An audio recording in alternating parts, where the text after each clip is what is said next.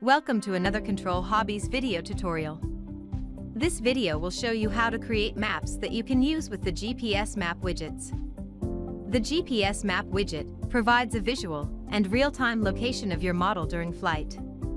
The information presented on the radio map includes distance, altitude, speed, location, and the number of satellites used for computation. It can also provide audible notifications to the pilot. Map limits exceeded. When a map boundary is crossed when no fly zones are present for the active map. This tutorial will show you how to create, calibrate, and install the map. We will also show you how to set up notifications and discuss a few advanced topics. To make use of all the features the GPS map has to offer, you will need the following: a Graupner mz-16 or mz-32 radio with firmware version 2 or higher.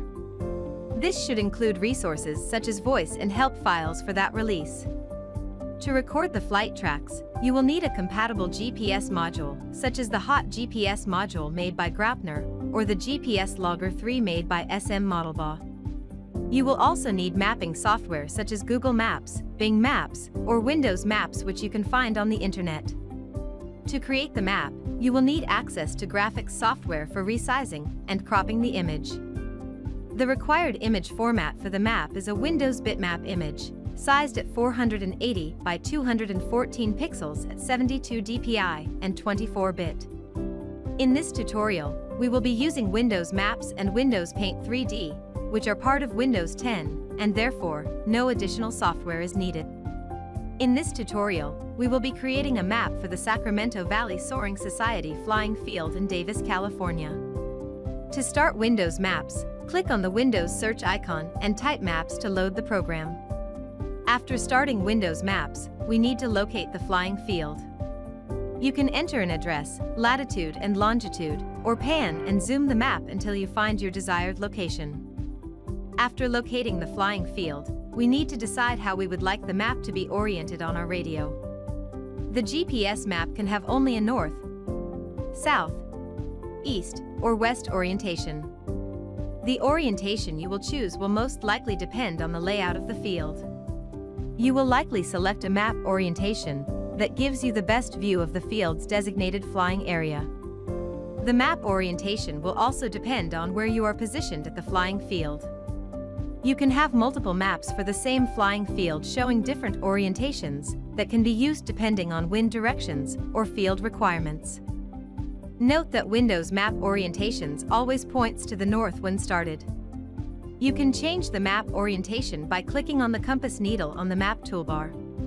In this example, Windows Maps shows the landing zone oriented south to north, which places the pilot facing the flying site to the east. To optimize the view for the pilot, we will need to rotate the map so that it will point to an easterly direction from the pilot's perspective. Zoom in or out of the map to get a wide aerial view of the area you would like to cover. You can create multiple maps of the same area at different zoom levels. For example, if you fly sailplanes, you may want a map area with a wider view than when you fly with a helicopter closer to the field. The next step is to take a screenshot of the map.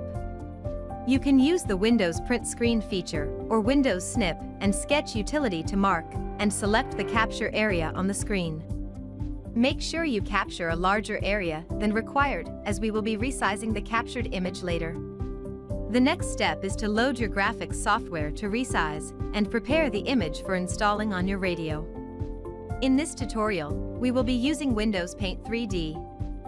After launching Paint 3D, a welcome screen provides several options to choose from.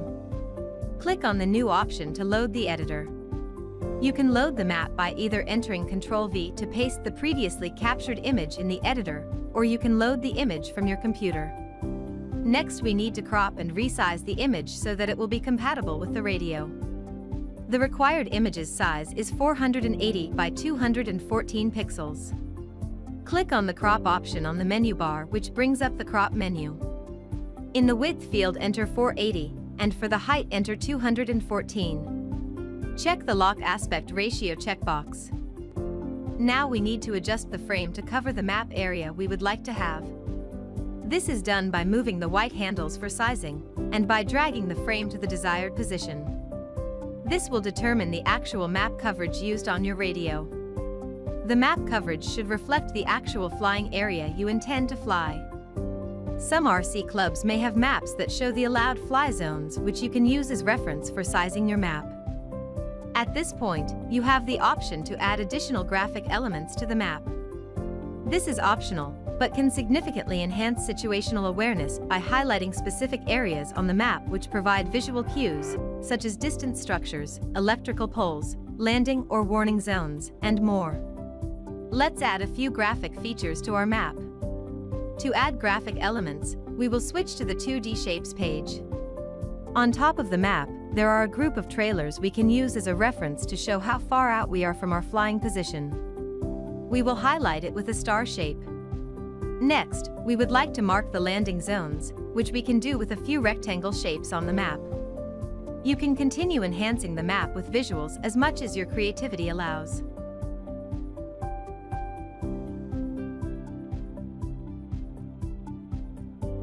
When you are satisfied with your image, it can now be size it to the final dimensions of 480 by 214 pixels. Select the Canvas menu to enter the image dimensions so it will be properly sized and scaled. Make sure that in the Resize Canvas the Lock Aspect Ratio and Resize Image with Canvas are checked. Enter 480 in the width dimensions. The height should be automatically calculated showing 214 pixels. Sometimes, there may be some number rounding issues when calculating the height, resulting in a different number such as 213 pixels. This can be manually corrected by unchecking the Lock Aspect Ratio option and entering the correct number, 214. The image is now finished and can be saved to your computer or directly on the radio. Click on the menu button and select Save As. Choose the image file format and select Save as Type 2D, Bitmap BMP, which is the proper format for our map image. If your radio is connected to your computer, you can save the file to the Maps folder or to any folder of your choice on your computer. The next step is to find the longitude and latitude of the map. This is needed for the radio, so it will be able to accurately show the airplane moving over the map. We do this by finding the map coordinates of the upper left corner and the bottom right corner using Windows Maps. This will be entered later on the radio. Let's get started. With Windows Maps on our screen, we now need to closely match the location of the upper left corner of the image with the map. You can place the previously created image side by side next to Windows Maps to assist you with locating and marking the locations. The closer you can match the location on the map, the more accurate the map will be. You can always make later small changes to the coordinates on the radio. There are a few visual cues we can use to find our coordinates, such as roads, grass fields, or any other objects that stand out. In our case, the upper left corner of the image seems to match up well with this location on the map, so we can mark it by dropping a pin. Right-click on the mouse and select Drop a Pin. The location will now be marked on the map. A dialog will present itself with additional information, including the longitude and latitude of that location. Next, we need to find the coordinates of the lower right corner. Zoom or pan the map to find the next location on the map that closely matches with image on the bottom right corner and drop a pin to mark that spot. Next, we need to copy the longitude and latitude of our map coordinates. Those will be later used on the radio to calibrate our map. Select the first dialog with the upper left corner coordinates and select the longitude and latitude and copy them in a text editor such as Notepad. Select the second dialog, copy the second set of longitude and latitude and paste them under the previously set of coordinates. In our next steps, we will edit and prepare the coordinates to enter in our radio. The GPS Map widget can only accept latitude and longitude values in decimal format. Some mapping software may show their coordinates in degrees, minutes, and seconds, which must be converted to decimals units. When using Google, Windows, or Bing Maps, the latitude and longitude coordinates are shown in decimal format, therefore no conversions are needed. Map coordinates are dependent on your location on Earth. A location can be in the northern hemisphere, which is north of the equator, or south of the equator, which is the southern hemisphere, and measured as latitude. Our secondary reference point is whether we are in the western hemisphere, which is west of the prime meridian, or east of the prime meridian, which is the eastern hemisphere, and measured as longitude. For example, if you live in the United States, your latitude and longitude coordinates will show that you are located in the northern and western hemisphere. Before we can enter our latitude and longitude coordinates on our radio, we need to format the previously obtained coordinates so that the radio can recognize them. An entry for both latitudes and longitudes of the upper left and lower right corners will be combined into a single entry on the radio as shown. A few rules must be adhered to. A coordinate always needs to have 6 digits behind the decimal. For example, if a coordinate has only 5 digits, we add zeros at the end of the coordinates to eliminate an incorrect position display on the radio. Map coordinates must be prefixed with the letter W or E when creating an westerly or easterly oriented map. The map we use for this tutorial has a westerly orientation and should be prefixed with the letter W. This is not required when a map has a northern or southern orientation. The latitudes for the SVSS flying field are as shown below. The first entry is our upper left latitude. We remove the decimal, and we append the letter N at the end since the coordinates are in the northern hemisphere. If the coordinates were located in the southern hemisphere, we would have had to append the letter S at the end. Next, we need to append the lower right latitude coordinates. We remove the decimal, and since the latitude has only 5 digits behind the decimal, we add a 0 at the end as shown. Since this is a westerly oriented map, we prefix the map coordinates with the letter W as shown. Later, you will be entering these latitude coordinates on the radio. Now, we need to prepare our longitude coordinates similar to how we previously prepared the latitudes. The longitudes for the SVSS flying field are as shown below. The first entry is our upper left longitude. We remove the decimal and append the letter W at the end since the coordinates are in the western hemisphere. If the coordinates were located in the eastern hemisphere, we would have had to append the letter E at the end. Next, we need to append the lower right longitude coordinates and remove the decimal. Later, you will be entering these longitude coordinates on the radio as shown. At this point we have completed our map, and we have also found our latitudes and longitudes coordinates which we can install and enter on the radio. To install the map you need to connect the radio to your computer with the supplied USB cable. Go to the System menu and tap on USB, and then select Mass Storage. This allows you to access the radio SD card from your computer. Start Windows File Explorer and look for your radio from the available drives.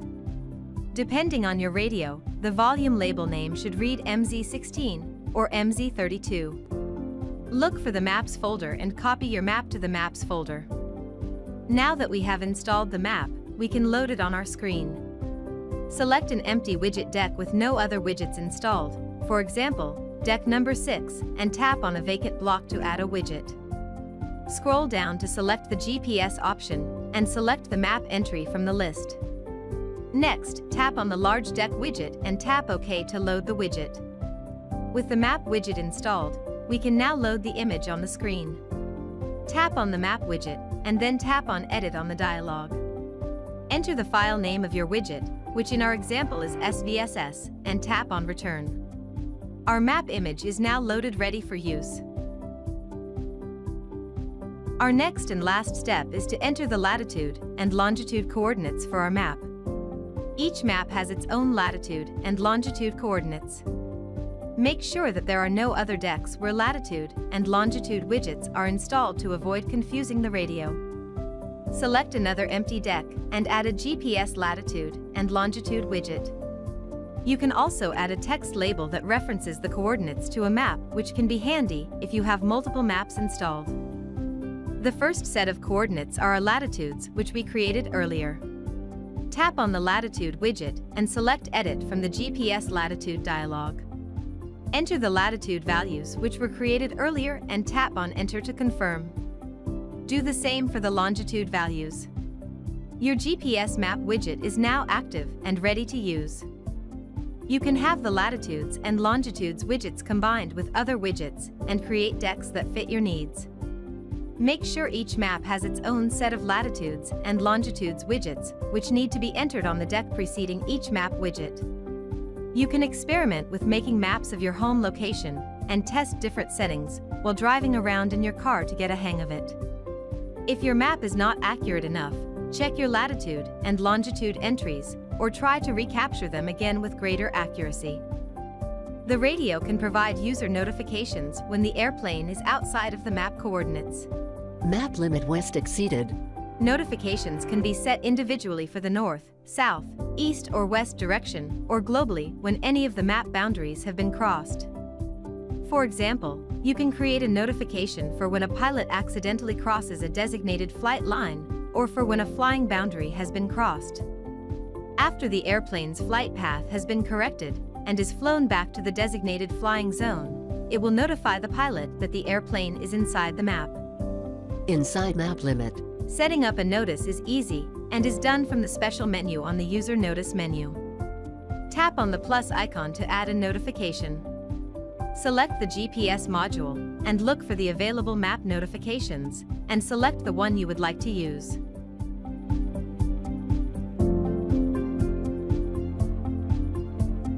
This concludes the installation and setup tutorial for the GPS Map widget. We thank you for watching, and if you have any questions or need additional support, you can contact us at controlhobbies.com.